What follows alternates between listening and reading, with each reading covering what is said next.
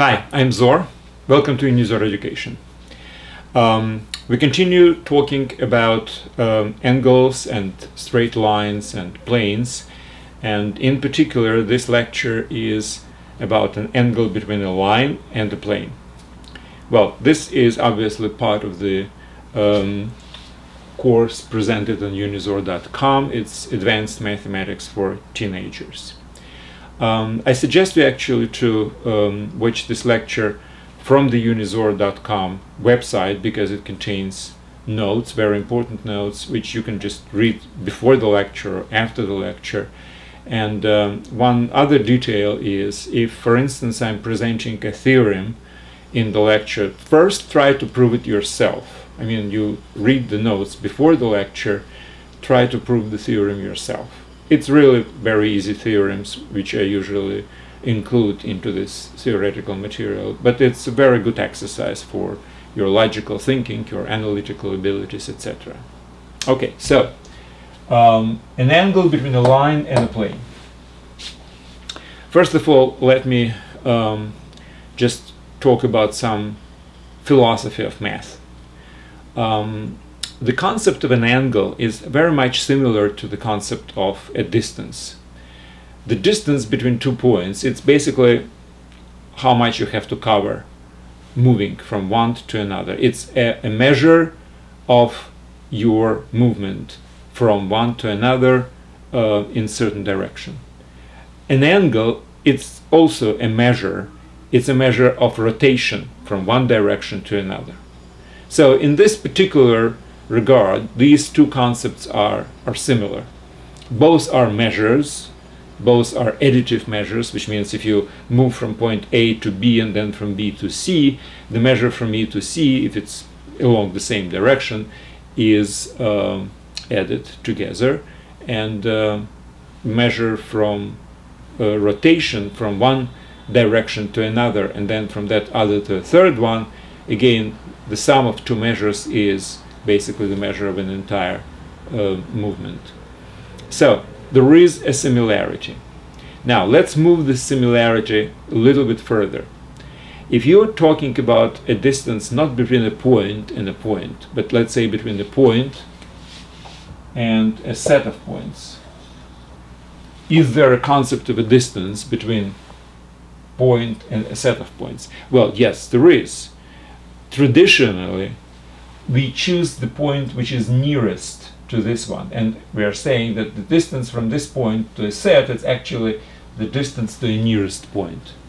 Well, there might be cases when there is no nearest point. For instance, if this particular area on this surface is without the border, but we are not considering these cases. These are really some obscure cases which we don't really need right now. What's important is that in a relatively general case, we are choosing the nearest point, so the minimum of the distance between this point and any of these is the distance from the point to the set. Now, it is possible that there are two points which are in the same distance. Let's say if you have something like this picture, then there are 2 points actually, this one and this one, which can be on the same distance. So the distance between the point and the set is still the same. That's the smallest, but not necessarily the one to the nearest, because there is no nearest. There are two different nearest points, right? So, but in any case, what's important is that there is some kind of a minimum distance from a point to this particular set. So out of all the different distances, we choose the minimum. Can we expand this particular concept to an angle between a line and a plane? Well, the answer is yes, because you can always consider an angle.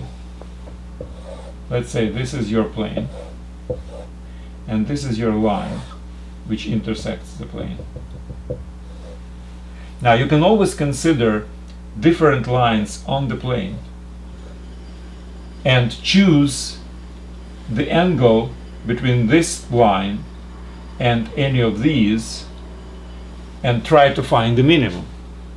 So if it can be found, then this is a good definition to an angle between the line and the plane. So it's a minimum of all possible angles between this line and all the different lines which basically comprise together a plane.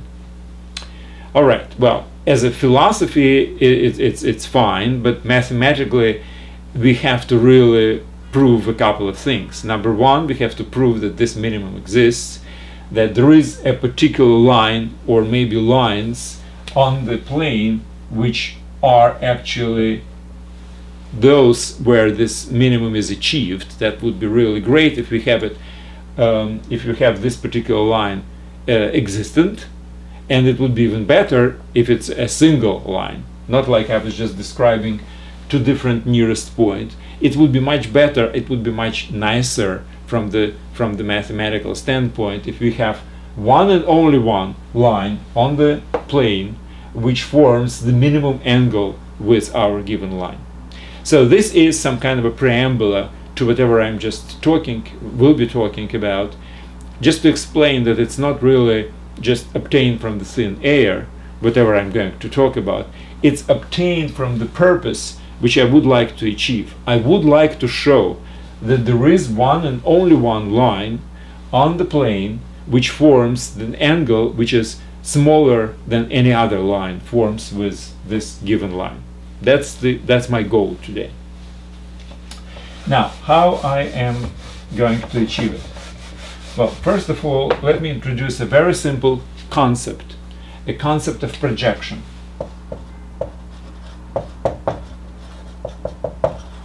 Now, if I have a plane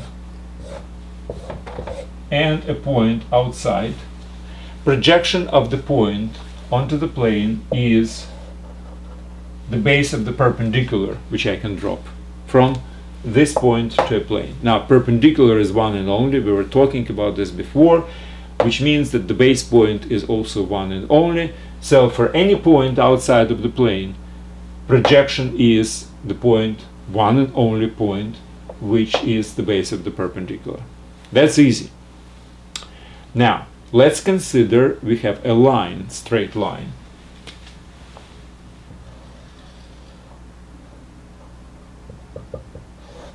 Now, what is a projection of the straight line?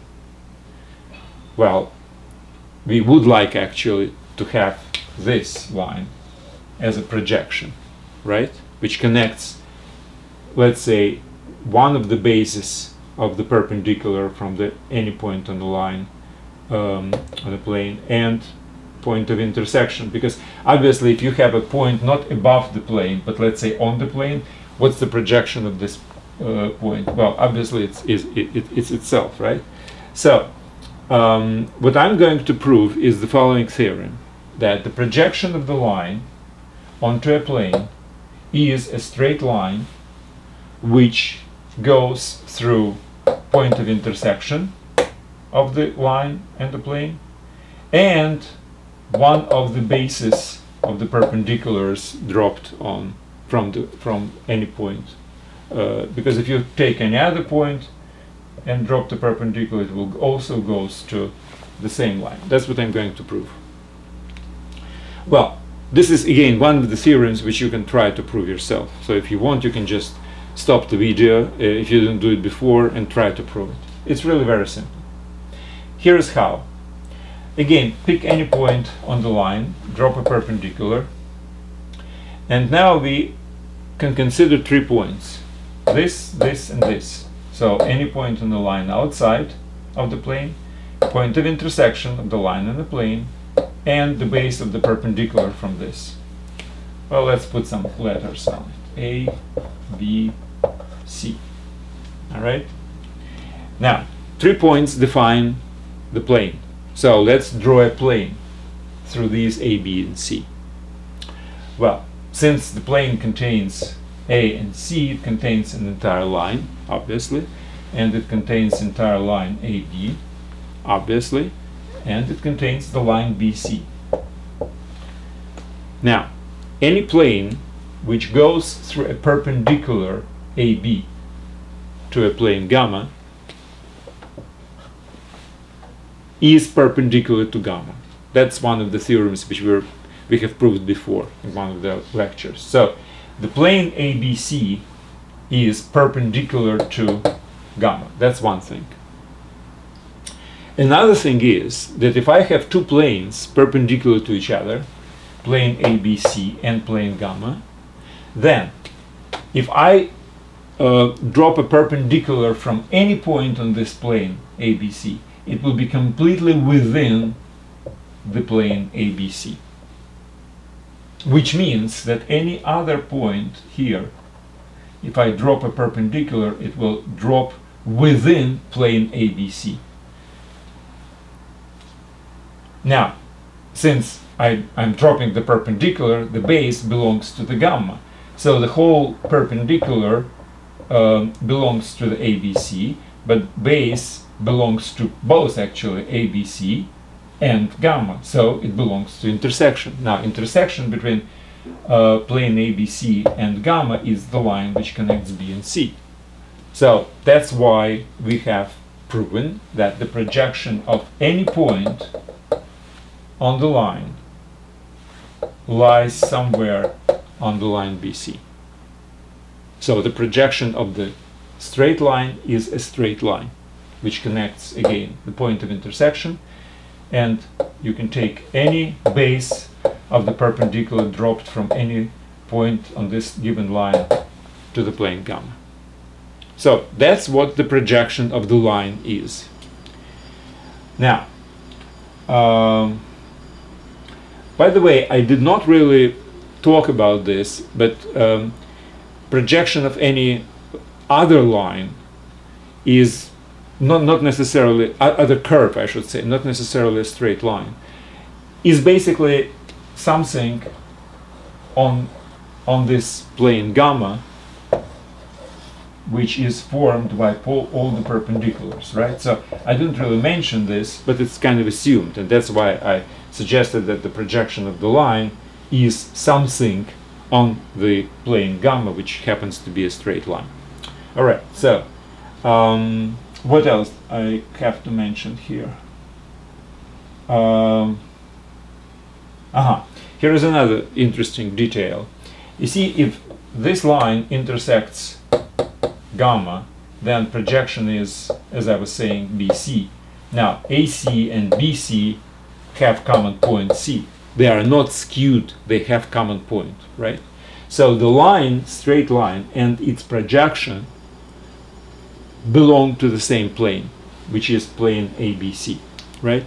Now, if the line is not intersecting C, there is no point C, there is no intersection between line and gamma, which means if the line is parallel to the gamma, right? What is a projection in this case? Well, basically the projection is already defined. It's the basis of all perpendiculars, right? But if you drop two perpendiculars from a straight line, okay, I think I have to redraw this picture. If you have plane and a line parallel to the plane, then if you drop two perpendiculars, now two perpendiculars to the same plane are parallel to each other. So these 4 points belong to the same plane, right? Since AD and BC are parallel. And within the same plane, obviously, ABCD is a parallel, a rectangle, because these are perpendiculars, right? So these are all perpendiculars. So if the line is perpendicular to the plane, and this line is parallel to the plane, this is also perpendicular. We have already proved this particular point. So, in which case, again, the line and its projection belong to the same plane. They are not skewed, because this is a rectangle. All right. So, we have proven that straight line is projected onto a plane as a straight line. Well, in this case it's a straight line which is basically parallel to the one which we have. In this case it's still a straight line which intersects obviously with ours. Okay, the only thing which I really have to prove right now, to go back to my concept of an angle between the line and the plane.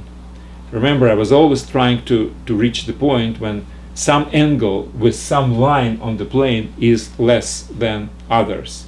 So that's exactly what I'm going to prove right now. If I have a line and a projection of this line, this is perpendicular and this is projection.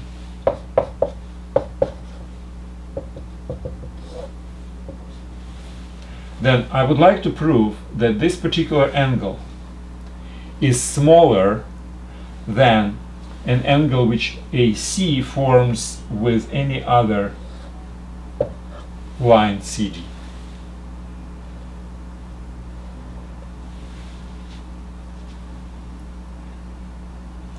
Okay, now in a way it's kind of obvious from the visual standpoint, because let's say my plane is this board and my line is this one, then obviously this is projection, it's smaller than this one. Visually it's kind of obvious, right? Okay, so let's prove it.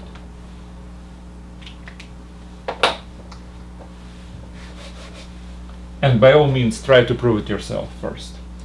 Okay, so what I'm going to do is I will drop a perpendicular from A to the line CD.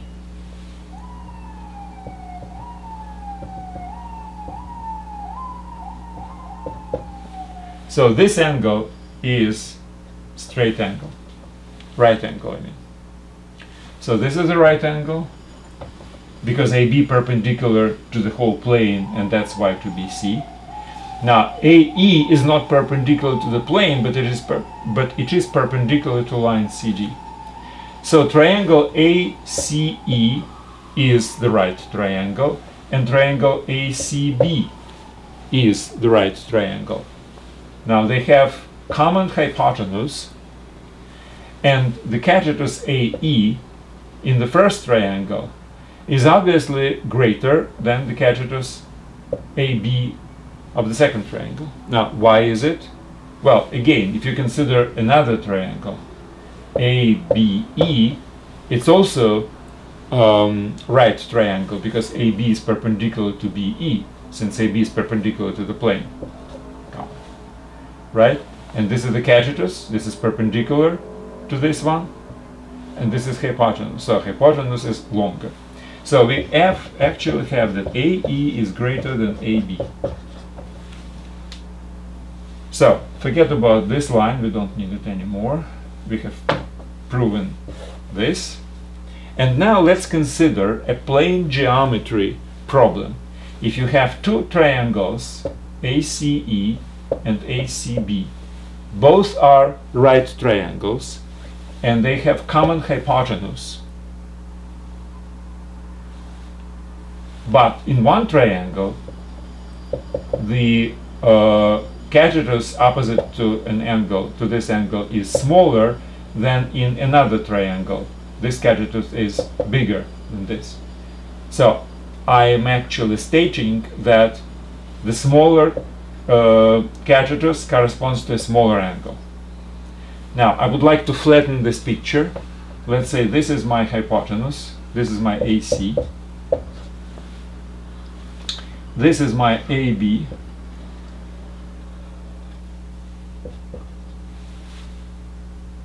and this is my AE.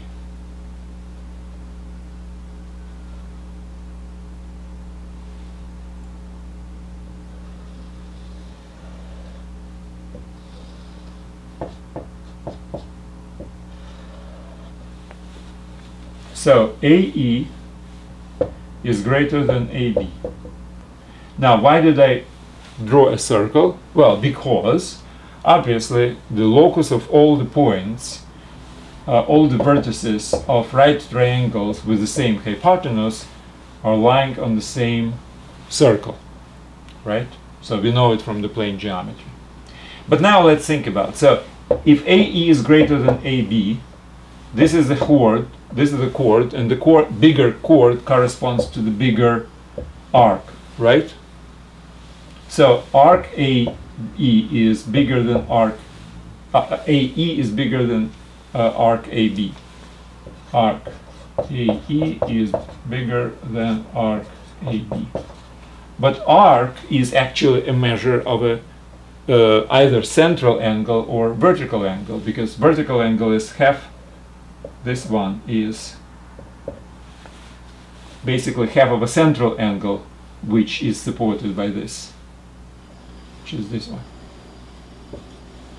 And this angle is half of this central angle.